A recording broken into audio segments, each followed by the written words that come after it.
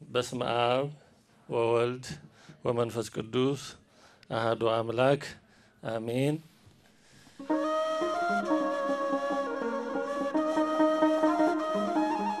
በዚህ ቅጽበት ይሁን ነገ ይሁን የሚቀጥለው ዓመት 8ኛው 9ኛው ሺህ ቀኑን ራሱ ጌታችን አልነገራቸውም። ምልክቶቹን ግን ነግሯቸዋል።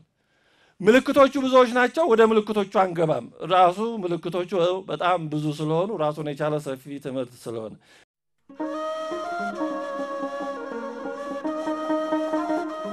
ስለዚህ የሆነ ጦርነት በመጣ ቁጥር የሆነ ረሃብ በመጣ ቁጥር የሆነ ነገር በመጣ ቁጥር በቃ 8ኛው ሺህ ወይ 9ኛው ሺህ ወይ ዓለም ሊያልፍ ነው ብሎ ሮጦ መደምደም አይቻልም።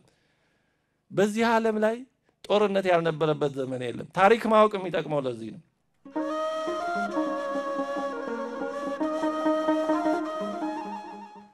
ጦርነት፣ አለመስማማት፣ መጠላላት ከጥንት ጀምሮ የነበረ ነው። ምንም አዲስ ነገር የለም። ኃይለኛው ደካማውን ማጥቃት፣ አንዱ ሀገር ሌላውን መውረር የነበረና በዚህ ዓለም እስካለን ድረስ የሚኖር ነገር ነው። ምንም በእኛ ዘመን በዚህ ዘመን የተፈጠረ አዲስ ነገር የለም። በእውነቱ አዲስ ነገር የለም። እና እንደ የሆነ ነገር ኮሽ ባለ ቁጥር ማቴዎስ 24 እየሮጡ እንዲህ ተብሏል ብሎ ማለት ይሄ ታሪክን ያለማወቅ ውጤት ነው።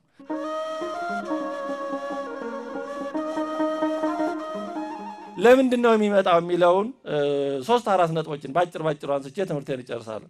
ለምንድን ነው ዳግመኛ መምጣት ያስፈልገው? እንደሚታወቀው መድኃኒታችን 2 ምጽአቶች አሉት።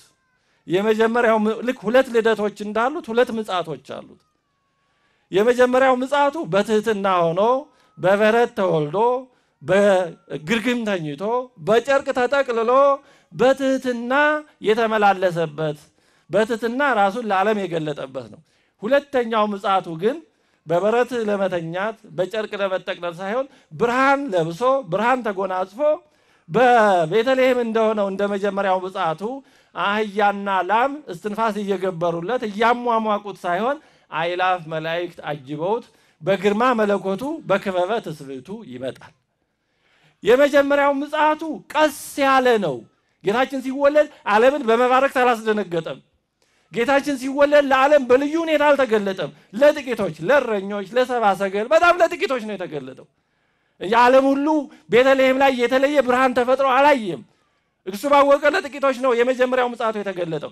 ይህንን ሲናገር ዳዊት በመዝሙር 71 ላይ ወይ ወርድ ከመጠል ውስተ ጸምር ወከመነጠብጣብ ዘያንጠበጥብ ዲበ ምድር ይላል። በመሬት ላይ በጸምር ላይ እንደሚወርድ ጠል። ይሄ የመጀመሪያው ምጽአቱ ነው። ጠል ማለት ጤዛ ነው። እንግዲህ እንደሚታወቀው ጤዛ መሬት ላይ ሲወርድና ሳር ላይ ቅጠል ላይ ወይም ባዘቶ የሆነ ነገር ላይ ሲጠራቀም ድምጽ አያሰማም። እንደ ዝናብ ነጎድጓድ የለውም። ጤዛ ሲወርድ አይታወቅም። ግን ሌሊቱን ተጠራቅሞ ጧት ተነስተን ስናየው ጤዛ በሚሆንበት ጊዜ ተጠራቅሞ ይታያል። አንዳንዴን ሲረጋ እንደ በረዶ ይሰራል። ሲወርድ ግን ድምጽ አይሰማም። ነጎድጓድ የለም፣ ሌላ መባረክት የለም። የመጀመሪያው ምጽአቱ እንደዚህ ነው። ወርዶ በድንግል እቅፍ ታየ፣ በማህፀኗ ተጸነሰ፣ በኋላ ተወልዶ በእቅፏ ታየ። እንደ ጠል ነው። በተለየ ተአምር በመባረክት በመሳሰለው አይደለም የተገለጠው፣ ቀስ ብሎ ነው። በመጀመሪያ ምጽአቱ ጌታችን ምንድነው ያለው? ጮሆ አይናገርም። ማቴዎስ ወንጌል ምዕራፍ 12 ላይ የሚጤስን የጧፍ ክር እንኳን አያጠፋም ተብሏል። ቀስ አድርጎ ኃጢአተኞች እንዳይደነግጡ አይዞህ እያለ ኃጢአትህ ተሰረየልህ፣ ኃጢአትሽ ተሰረየልሽ አይዞሽ እያለ ሌሎች ለፍርድ ያቀረባቸውን በምሕረቱ እየማረ ቀስ አድርጎ ማርያምን ተፍረት ሽቱ በቀባችው ጊዜ ሌሎቹ ተቆጡ። ይሄ አጉል መቼም ግብዝነት በእውነት የትንሽ ቀደም ብለናል የምንል ሰዎች በኋላ የሚመጡ ሰዎችን እንደ ጌትነት አንዳንዴ እንደ በላይነት የሚሰማን አንዳንድ ሰዎች አሉ። ሐዋርያት ያቺ ሴት ላይ እንደዛ አይነት ስሜት ነበር ያሳዩ። ለምን ሽቶ ይባክናል? ለምን? በይሁዳ ተንኮል ነው እንደዛ ያሉት። የአንድ ሰው ተንኮል ብዙዎችን ያበላሻል። በእውነት ተንኮሉ ይሁዳ ነው ግን ሐዋርያት የዋሃን ስለሆኑ እንደዛ ተናገሩ ያቺ እንዳትደነግጥ ተዋት ለመቃብሬ መልካም አድርጋልኛለች እያለ እንዲህ ሁሉንም እንዳመጣጡ እንዳይደነግጥ አድርጎ እያረጋጋ በፍቅሩ ተቀበለ ይሄ መጀመሪያ ምጽአቱ ነው በሁለተኛው ምጽአቱ ግን እንዲህ አይደለም በሁለተኛው ምጽአቱ በመላእክት ታጅቦ ዓለም በንጥረ መባረክ ታርሳ እንደውም ሄኖክ ቀድሞ ተዘጋጃለች ይላል በአስፈሪ ግርማ መለኮቱ ይመጣል ሁለተኛ የሚመጣው ለፍርድ ነው ዋጋ ለመስጠት ነው እና ሁለተኛ የሚመጣባቸው ምክንያቶች አንድ 3 4 ባጭሩ ላንሳና እንጨርሳለን አንደኛው ጌታችን ዳግመኛ የሚመጣበት እኛም በጸሎተ ሃይማኖትም በቅዳሴያችንም ናምን ርገተከ ከዛ ቀጥሎ ምንድነው የምንለው ወዳግመ ምጽአተከ እናምናለን መምጣትህን መነሳትህን እንዳመን መምጣትህንም እናምናለን ሐዋርያትም ቅዱሳን ሐዋርያትን መላእክት ያሰናበቷቸው እንዲህ ብለው ነበር ይሄ ሲያርግ ያያችሁት ዳግመኛ ይመጣል በጸሎተ ሃይማኖትም እንደዚሁ ዳግመ ይመጽእ በስብሐት ይከንን ሕያዋነ ወሙታነ ዳግመኛ በክብር ይመጣል ታዲያ ዳግመኛ በክብር የሚመጣው ለምንድነው የመጀመሪያው መምጣቱ አይበቃውም ወይ መጀመሪያ መጥቶ በባሪያው እጅ በጥፌ የተመታው አይበቃውም ወይ መጀመሪያ መጥቶ ንጉሥ ሳለ በጲላጦስ ፊት ሊፈረድበት ንጹህ በኃጥኡ ፊት ለፍርድ መቆሙ አይበቃውም ወይ መጀመሪያ መጥቶ የሰቀል ነው አይበቃውም ወይ መጀመሪያ መጥቶ መራራ ሐሞት በሰፍነግ ወይም እንደ ስፖንጅ ባለ የሰጠነው አይበቃውም ወይ ለምን ሁለተኛ ይመጣል አንደኛው ምክንያት መጀመሪያ በመምጣቱ ሳይወሰን ሁለተኛ የሚመጣበት አንደኛው ምክንያት የጀመረውን ማዳን ለመፈጸም ነው የጀመረውን ማዳን ለማጠናቀቅ ነው ምን ማለት ነው መዳናችን ተፈጽሟል በመስቀል ላይ ለስም አጠራሩ ክብር ምስጋና ይግባውና ሁሉ ነገር ከተቀበለ በኋላ ወይቤ ተፈጸመ ሁሉ ያለው ለዚህ ነው ሰውን ለማዳን እሱ ባወቀ በአምላካዊ ሐሳቡ የታሰበው የታቀደው በሙሉ ተፈጸመ ስለዚህ አለቀ የሰውን የማዳን ሂደት ዳግመኛ የመፍጠር ሂደት ተፈጸመ ነው በመጀመሪያ የመፍጠር ሂደቱ አርብ ነበር መፍጠርን በስድስተኛው ቀን የጨረሰው በሁለተኛ ሰውን ዳግመኛ በአዲስ ተፈጥሮ ሲፈጥረው በዛው ሰዓት አርብ ነው ተፈጸመ ያለው ስለዚህ በመጀመሪያ ፍጥረት ሂደት የተጀመረው እውነተኛው መፍጠር ዳግመኛ መፍጠሩ በዕለተ ዓርብ ተፈጸመ ይሄ ተፈጽሟል ግን ደግሞ የሚቀረው አለ ምንድነው የሚቀረው ከመዳናችን ያላለቀ ምን አለ ከመዳናችን ተጀምሮ ያላለቀ ያልተፈጸመ ምን አለ ያ በማዳኑ የጀመረውን ስጦታ ፍጹሙን አላገኘን አሁን የተቀበልነው መያዣውን ነው መያዣ ማለት እንደ ቀብድ ማለት ነው ለምሳሌ አንድ ሰው የ100 ሺህ ብር ዕቃ ቢገዛ 100 ሺውንም ወዲያውኑ ካሽ ከፍሎ ካልወሰደ ምን ክፈል ይባላል ቀብድ የሚባል በዚህ አካባቢ ይታወቃል ቀብድ ታውቃላችሁ ስለዚህ ከ100 ሺው የተወሰነ 10 ሺህ ወይ 20 ሺህ እንደ ስምምነታቸው ክፈል ይባላል የቀብድ ጥቅሙ ምንድነው ዝም ብሎ ምንም ሳይከፍል ከሄደ ምን ሊሆን ይችላል በጨረታው አይገደድም የተሻለ ካገኘ በዛው ሊቀር ይችላል ስለዚህ ያኛው ባለ ንብረቱ ወይ አይሸጥ ወይ አይጠብቅ ይጎዳል ስለዚህ ያኛው ተመልሶ እንዲመጣ የሚያደርገው የተወሰነ ቀብድ ይከፍላል ቀብድ ከከፈለ ቢቀር ገንዘቡ ስለሚቀር ስላስያዘው ገንዘብ ሲል ይመጣል መድኃኒታችን ኢየሱስ ክርስቶስ የማዳኑን አሁን የሰጠን መያዣ እንደ ቀብድ ነው የሰጠን ሁለተኛ ቆሮንቶስ ምዕራፍ 5 ቁጥር 10 ላይ ቅዱስ ጳውሎስ ወወሃበነ አረቦነ መንፈስ ይላል የመንፈሱን መያዣ ሰጠን ይላል የመንፈሱን ምን ሰጠን ይላል መያዣ ምን መያዣ ሰጠን ለምሳሌ የልጅነት መያዣ ሰጥቶናል የእግዚአብሔር ልጆች ከሆን መንግስቱን ምን እንሆናለን እንወርሳለን መንግስቱን ወርሰናል ገና ነን በተወሰነ ወርሰናል ልጆች በመሆናችን ፍጹም መንግስተ ሰማያትን ግን ገና አልወረስንም ስለዚህ የመንግስተ ሰማያት መግቢያ መያዣ የሆነውን ልጅነትን ሰጥቶናል ምክንያቱም ዳግመኛ ያልተወለደ ወደ እግዚአብሔር መንግስት ሊገባ አይችልም ይሄ አምላካዊ አዋጅ ነው ዘይተወልደ ዳግመ እማይ ወመንፈስ ቅዱስ ይክል በወያ ውስተ መንግስተ እግዚአብሔር ውስተ መንግስተ ሰማያት ነው ያለው ማቴዎስ ይሄን ያለበት የራሱ ምክንያት አለው እዛው ውስጥ አንገባ ሰው ዳግመኛ ከውሃና ከመንፈስ ቅዱስ ካልተወለደ በቀር ወደ እግዚአብሔር መንግስት መግባት አይችልም። በአዳማዊው ጥንተ ተፈጥሮ ብቻ እግዚአብሔር መንግስት መውረስ አይቻልም። ዳግመኛ ከውሃና ከመንፈስ ያልተወለዱ ወገኖቻችን የእግዚአብሔር መንግስት መውረስ አይችሉም። ይህ አምላካዊ አዋጅ ነው። በእውነት ይህንን ጸጋ ያላገኙ ወገኖቻችንን እግዚአብሔር በቸርነቱ ስቦ ልጅነትን እንዲያገኙና መንግስቱን እንዲወርሱ ይርዳልን። እኛንም ደግሞ ይህን ጸጋ እንዳንጥል እንድንጠብቀው ይርዳን። ስለዚህ ልጅነት መያዣ ነው። ልጆች ከሆን መንግስቱን እንወርሳለን። ገና መንግስቱን አልወረስንም። መንግስቱን የምንወርሰው መቼ ነው? ሲመጣ ነው። ስለዚህ የሚመጣው ያን መንግስቱን ሊያወርሰን ነው። በጥምቀት ጊዜ ሰማያትን ከፍቶ አሳይቶናል። ማቴዎስ ወንጌል ምዕራፍ 13 ቁጥር 16 እና 17 ላይ ሰማያት ተከፈቱ ይላል። ለምን ሰማያት ተከፈቱ? አገራችን በየት ነው? በሰማይ ነው። ስለዚህ አገራችንን ከፈት አድርጎ አሳየን። ተስፋ እንዳንቆርጥ እንደው አገራችን ወዴት ነው አቅጣጫው እንዳንል አገራችሁ በሰማይ ነው። ጌታችን በጥምቀቱ ከፍቶ አሳየን። ምን ማለት ነው? የተጠመቃችሁ ሁሉ እኔ እንደተጠመቅኩ በጥምቀት የሚገኘውን ጸጋ ልጅነትን የምታገኙ ሁሉ አገራችሁ ያ ነው። ይሄ ምድሩ መኖሪያ ነው፣ መመላለሻ ነው፣ መስሪያ ነው፣ መንገድ ነው፣ ስንቅ ነው፣ ጊዜያዊ ነው። አገራችሁ ያ ነው ብሎ አሳየን። ወደ ሰማይ ግን ገና አልወሰደንም። በዮሐንስ ወንጌል ምዕራፍ 14 ከቁጥር 1 እስከ 3 መቼና እንዴት እንደሚወስደን የተናገረው ለዚህ ነው። ይደንግጽክሙ ልብክሙ፣ ልባችሁ አይደንግጥባችሁ። መኑ በዮ መኑ በአቦዬ፣ በእኔም በአባቴም እመኑ። እስመ ውስተ ቤተ አቦዬ ብዙ ማኅደር ወምዕራፍ፣ ቦቱ በአባቴ ቤት ብዙ መኖሪያ አለ። ካዕበ እመጽእ ወነሣእክሙ ከመ ተሃልዉ ምስሌ በመንግሥተ አቦዬ ዘበሰማያት። እሄዳለሁ። ስለ እርገቱ እየነገራቸው ነው። እኔ የሚሄደው ለጉዳት አይደለም፣ ይጠቅማችኋል። ለምን? እኔ ሄድና ዳግመኛ ተመልሼ እመጣና እናንተም በአባቴ ቤት ትኖሩ ዘንድ መጥቼ ወስዳችኋል። አሁን ወደ ሆነ ሀገር ዘመድ ያለው ሰው የሄደ ሰው ቪዛ ምንም ይጠብቅ ሰው ይኖራል። የዛኛው መሄድ ተስፋ ይሆነዋል። ሲፈልግ ይወስደዋል። የዚህ ዓለም ነገር ምንም ቢኬድበትም ሀገር ነው። ምንም መቼም እስኪሄዱበት የተለየ ይመስላል እንጂ ላይሳካም ይችላል። ጊዜያዊ ነው። ሰማያዊውን ግን ራሱ ባለቤቱ ወደ ሰማይ ቀድሞ ያረገው እኛን ተመልሶ እንደሚወስደን ዋስትናል። ራስ ባለበት አካላት ይሰበሰባሉ ይላል ቅዱስ ጳውሎስ። ሀባሃሎ ርዕስ ህዬ ይትጋብህ መላያሊ፣ ራስ ባለበት አካላት ይሰበሰባሉ አለ። ልብ አድርጉ የእግዚአብሔር ቤተሰቦች። ራሳችን ማን ነው? ራሳችን ማን ነው? አይሰማችሁም? ሲጠየቅ አንዳንዴ መልሱ። መኖራችሁም ይታወቃል አንዳንዴ። ራሳችን ማን ነው? ራሳችን እንዳትሉኝ፣ ክርስቶስ ነው።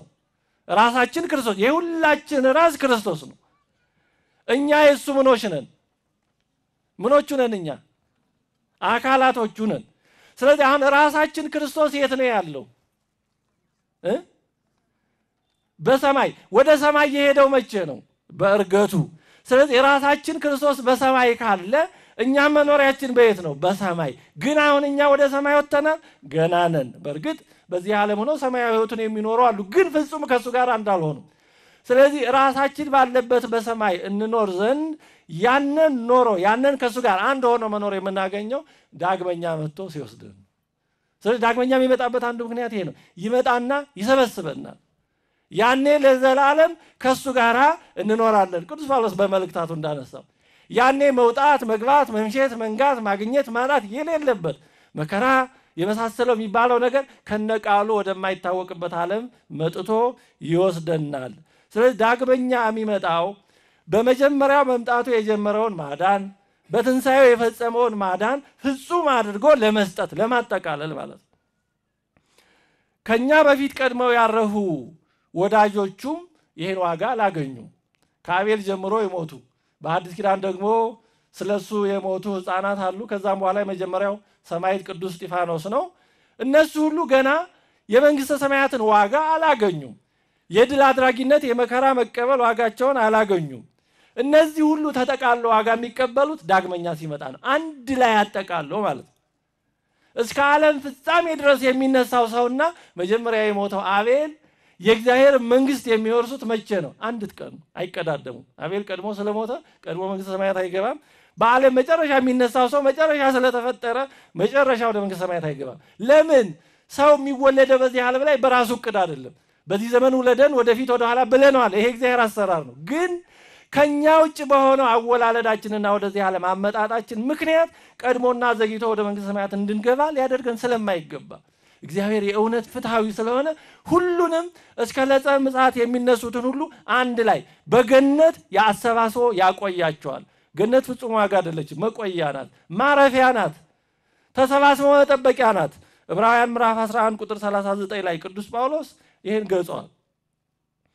እነዚህ ሁሉ ይላል ከላይ ከኖህ ጀምሮ ከአቤል ጀምሮ ያነሳቸው እነዛ በእምነት የተመሰከረላቸውን ያነሳና እነዚህ ሁሉ በእምነታቸው ተመስክሮላቸው ሳሉ የተሰጠውን የተስፋ ቃል አላገኙም።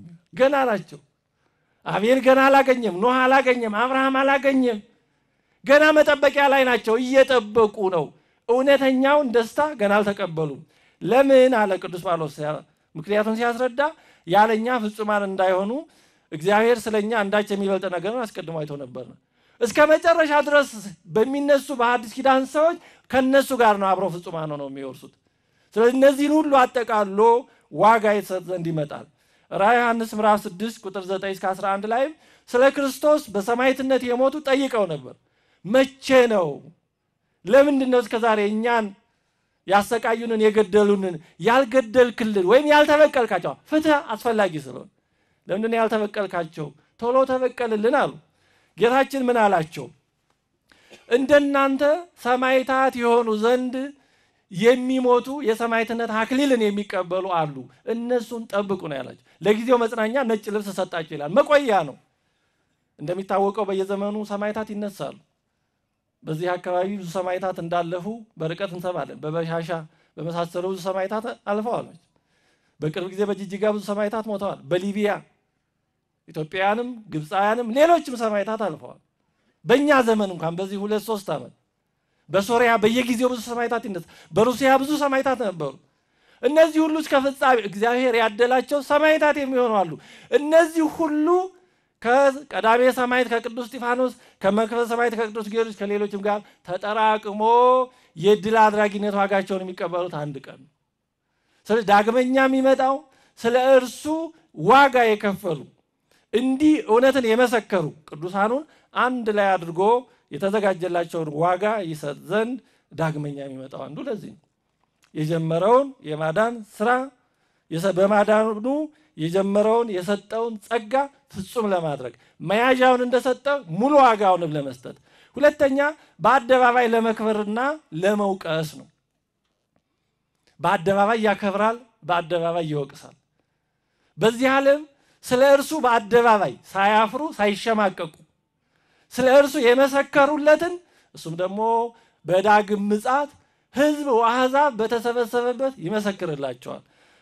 በማርቆስ ወንጌል ምዕራፍ 8 ቁጥር 48 ላይ ተናግሯል። በማቴዎስ ወንጌል ላይ በሰፊው በዚህ በዘማዊና በኃጢአተኛ ትውልድ መካከል በእኔና በቃሌ የሚያፍር ሁሉ የሰው ልጅ ደግሞ በአባቱ ክብር ከቅዱሳን መላእክቱ ጋር በሚመጣ ጊዜ በእርሱ ያፍርበታል።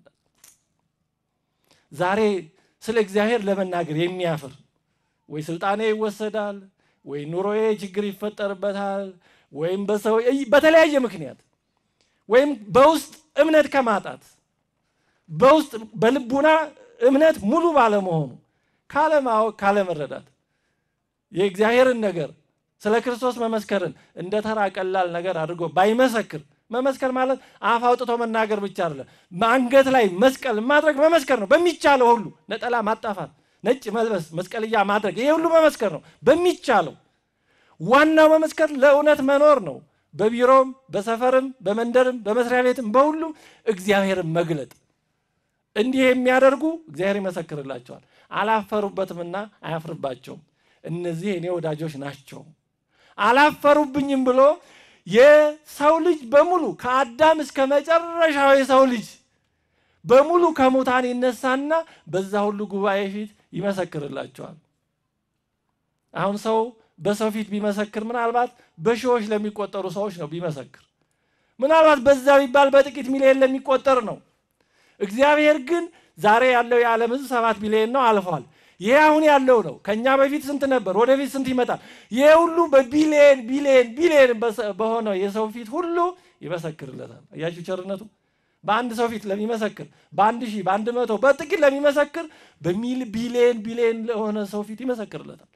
ለዚህ ነው ዛሬ ስራችሁን ደብቁት አትግለጡት የሚለው። ለዚህ ነው ታላቅ የሚገለጥበት ቀን አለ ነው።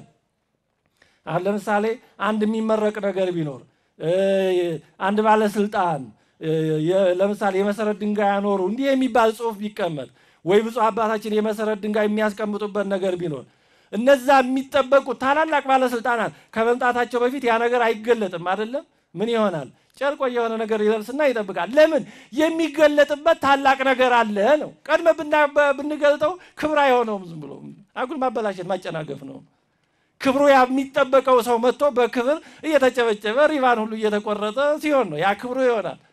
እኛንም ስራችሁን እናንተ አትግለጡ አትቸኩሉ ለታይታ አታድርጉት ያለው ህዝቡ መታየትን ከሆነ የፈለጋችሁት የዓለም ህዝብ በሙሉ ኃጥኡ ጻድቁ አማኒው መናፍቁ ባለበት ሰው ብቻ አይደለም መላእክት ባሉበት እነዚህ ሁሉ ፍጡራን ናቸው ራሱ እግዚአብሔር ባለበት እመሰክርልሃለሁ ነው።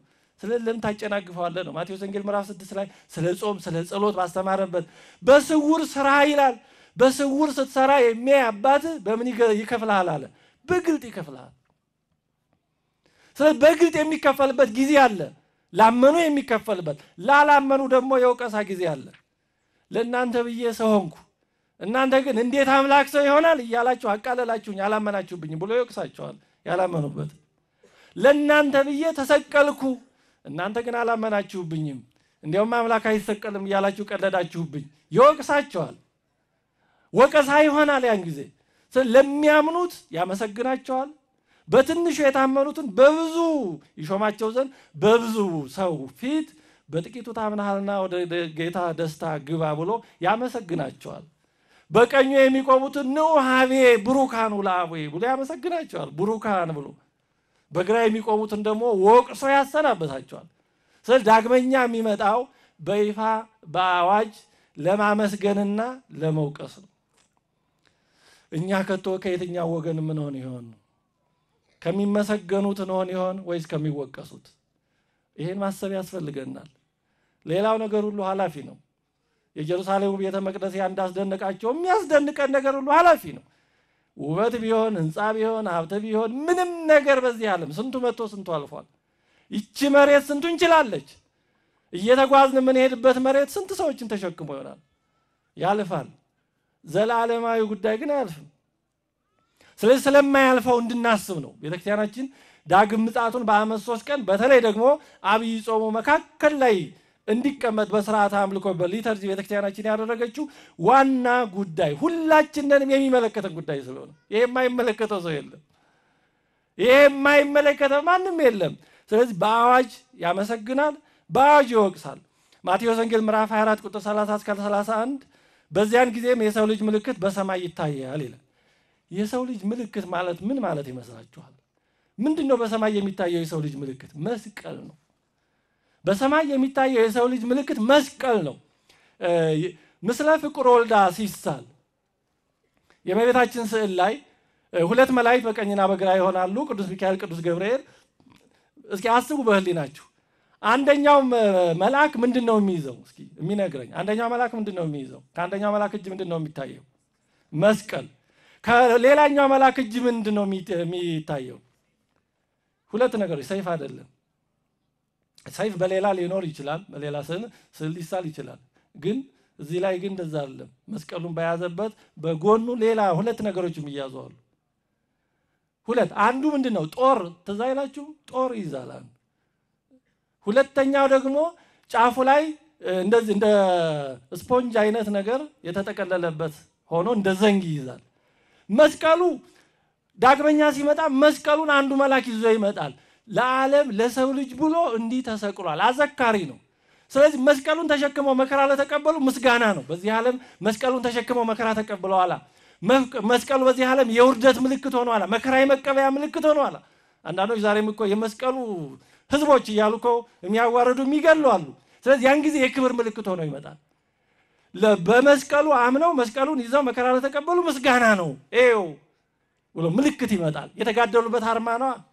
የተጋደሉ አንድ ሰው የሀገሩን ባንዲራ ሌላ ሀገር ሄዶ ሲያይ በጣም የተለየ ስሜት ይሰማዋል። እንደዛ ማለት በአንጻሩ ደግሞ መስቀሉን ላቃለሉ ለወቀሳ በዚህኛው ደግሞ ጦሩ ስለኛ የተወጋበት ነው ጎኑን የተወጋበት ያኛው ደግሞ ስለኛ ሐሞት አይሁድ ሐሞትን በሁሶፕ ወይም እንደ ስፖንጅ ባለ ነገር ጠቅልለው ወደ አፉ ያቀረቡበት ነው ስለናንተ ብሎ ጎኑን በጦር ተወግቷል ሐሞት ጠጥቷል ብሎ ለወቀሳም ለከሰሳም ይመጣል ስለዚህ አሁን የመከራ ምልክት የሆኑት ያን ጊዜ የክብር ምልክት ይሆናሉ የመጨረሻ ማነሳው ሶስተኛው ትንሳኤንና ዘላለማዊ ሕይወትን ለመስጠት ነው ቅድም እንዳነሳ ነው አሁን እንሞታለን ሞት በክርስቶስ ተወግዷል ግን እንሞታለን እነዚህ ፓራዶክስ ናቸው ምን ማለት ነው ክርስቶስ በትንሳኤ ሞትን አሸንፏል በሞቱ ሞትን ድል አድርጎታል ግን ገናኛ እየሞትን ነው እኛም ወደፊት እንሞታለን በቀናችን ያለ ዘመድ ያልቀበረ የለም ምንም ጥያቄ የለውም ታዲያ ክርስቶስ ሞትን ካሸነፈ ለምን እንሞታለን የጉዞ ጉዳይ ነው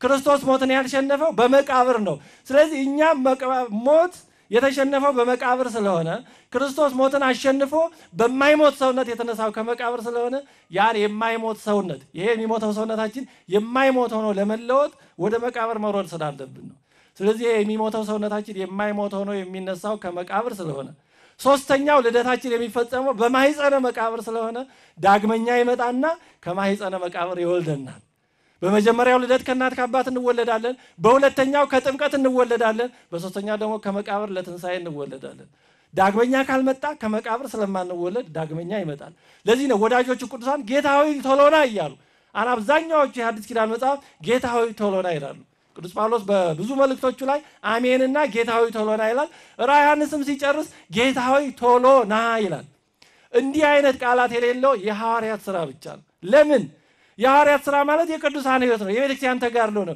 የቤተክርስቲያን ተጋድሎ ይቀጥላል አሜን ተብሎ ያልተዘጋው የሐዲስ ኪዳን መጽሐፍ የሐዋርያት ሥራ ነው በየጊዜው የቤተክርስቲያን ታሪክ ይሰራል በየጊዜው ቅዱሳን ይነሳሉ የቤተክርስቲያን ታሪክ ይቀጥላል ይሄ ሄዶ የጊዜ ጅረት በዘላለማዊነት የሚታተመው በዳግም ምጽአቱ ስለሆነ ጊዜን በዘላለማዊነት ለመተካት ላመኑበት ለፍቅሩ ለሳሱ ስለሱ በፍቅሩ ተነሳስተው ያቅማቸውን መከራ ተቀብለው ላገለገሉት ወዳጆቹ ከሱ ጋር ለዘላለም ይኖሩ ዘንድ በአንጻሩ ደግሞ ያላመኑበትን በምርጫቸው ስላላመኑበት ይወቅሳቸው ዘንድ ዳግመኛ በቀጠረው ቀን ተመልሶ ይመጣል መድኃኒታችን ኢየሱስ ክርስቶስ ዳግመኛ በሚመጣበት ጊዜ በቀኙ ከሚያቆማቸው ቡሩካኑ ጋር በቸርነቱ እንዲቆጥረን የእርሱ የአምላካችን ቸርነቱ የእናታችን የእመቤታችን እናትነቷ ጸሎቷ የቅዱሳን ሁሉ በረከታቸውና ረድኤታቸው ያክድለን ይክፈለን አሜን ወንጌለ መንግሥተ ሰማያት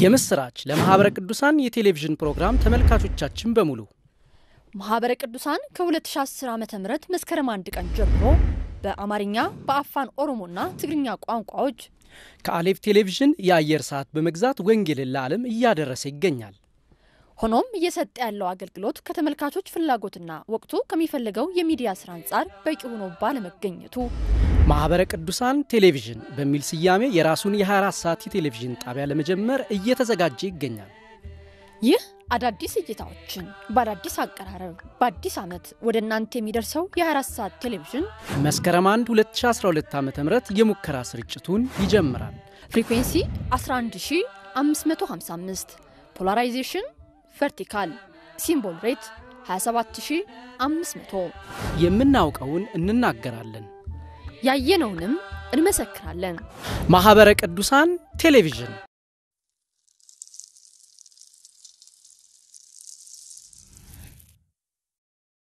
ተመልካቾቻችን መርሃ ግብሩን ተከታትለን ተመልሰናል እንግዲህ ያው ከመምራችን ብዙ ዕውቀቶችን ብዙ መረጃዎችን እንዳገኛችሁ ተስፋ እናደርጋለን ለመምራችን እግዚአብሔር አምላካችን ረጅም ዕድሜን እርስተ መንግስተ ሰማያትን ያዋርስልን ለኛም ደግሞ በተማናው ቃል መሰረት ጸንተን 30 60 100 ያማረ ፍሬ እናፈራለን ጊዜ እግዚአብሔር አምላካችን ቅዱስ ፈቃዱ ይሁንልን አሜን የተወደዳችሁ ተመልካቾቻችን ይህ እየተከታተላችሁት ያላችሁት በማህበረ ቅዱሳን የብሮድካስት አገልግሎት ተቋም እየተዘጋጀ በየሳምንቱ በዚህ ሰዓት ወደ እናንተ የሚደርሰው መንፈሳዊ የቴሌቪዥን መርሃ ግብራችን ነው።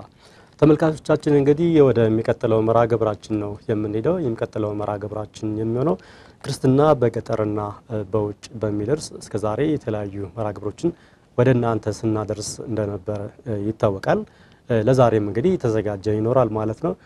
እስኪ ስለ አብነት ትምህርት ቤቶች አንዳንድ ነገር እናውራ። እንግዲህ የአብነት ትምህርት ቤቶች ለቤተ ክርስቲያናችን ብሎም ለሀገር ከዛም አልፎ ለዓለም ብዙ አዋቂዎች ብዙ ሊቃውንቶች ያፈሩ ናቸው። እንደሚታወቀው ዲያቆናት፣ ቀሳውስት እንደዚሁም መጋቢያን የሚፈሩት ከነዚሁ ከቆሎ ትምህርት ቤት ነው። እንዳልከው ግን ይህ ነገር እየተቀዛቀዘ በተለይ በከተማው አካባቢ ወላጆች ልጆቻቸውን ወደ አብነት ትምህርት ቤት ልከው እንዲማሩ ከማበረታታት አንፃር ቁርጠኝነት ከመፍጠር አንፃር እጅግ በጣም እየተቀዛቀዘ የመጣበት ሁኔታ ነው የምንረዳው ማለት ነው። ስለዚህ ቀጥታ ምን ሄደው በነገራችን ላይ በዚህ በክርስትና በገጠርና በውጭ አምዳችን ላይ የኤልሻማ ደብረ ማህቶት መድኃኔዓለም ቤተክርስቲያን የአብነት ትምህርት ቤቱንና እንደዚሁም ደግሞ በቤተክርስቲያኑ አካባቢ ያሉት ቅርሶችን ነው የሚያስቃኘን ማለት ነው። ይህ ቦታ በነገራችን ላይ በደቡብ ወሎ ሀገረ ስብከት ጃማ ወረዳ ቤተ ክህነት ስር የሚገኝ በ6ኛው መቶ ክፍለ ዘመን ከተመሰረቱ ጥንታዊ አብያተ ክርስቲያናት አንዱ ነው ማለት ነው። ይሄንን ነው የምናስቃኘው። ከዛ በፊት ግን አንድ መዝሙር ብንጋብዝ። የተከበራችሁ ተመልካቾቻችን የእግዚአብሔር ቤተሰቦች እንግዲህ በክርስትና በገጠርና በውጭ የሚለው አምዳችን ወደ እናንተ መድረሱን ይቀጥላል። ከዛ በፊት ደግሞ መዝሙር እንከታተላለን። የእግዚአብሔር ሰላም ከሁላችን ጋር ይሁን።